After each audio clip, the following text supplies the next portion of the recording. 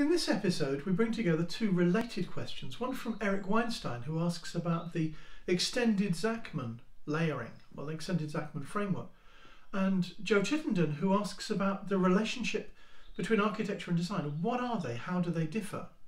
Which is actually the most popular question on my blog.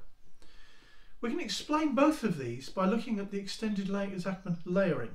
A classic Zachman has 5 distinct layers, from sort of big picture down to implementation. What we've added in the extension is the whole enterprise, something that never changes or should never change, and also a kind of action record layer where we've transitioned from the future into the past, things that we can't change. All of the other 5 layers are about the things that we can change. So architecture, in essence, looks upward to big picture, to new options, to repurpose and reuse, and also more at, if you like, at the why and the who of the overall implementation. Design looks downward towards realization, towards implementation, more at the how and the what, when and where. In effect, when we get to the real world, the moment of the now, we have to have a complete set of who, what, when, where, how and why. Things are usable to the extent that they're architecturally complete in that sense, whereas things are reusable to the extent that they're incomplete. So we move up and down the stack all the time.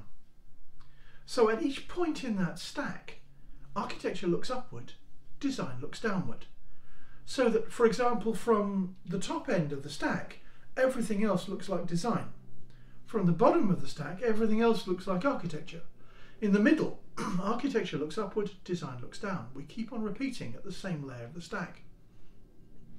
The other point is that each of these layers, each of those views, the architecture is about the big decisions that are expensive to fix later, or that we may not be able to fix at all if we get them wrong. So architecture helps us to connect with the big picture and make sure we don't settle for expensive mistakes. We bring them together into the whole.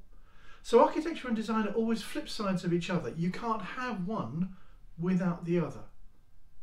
And the way it works is, it depends on which way we're looking from each stage as we move from the future towards the now and into the past.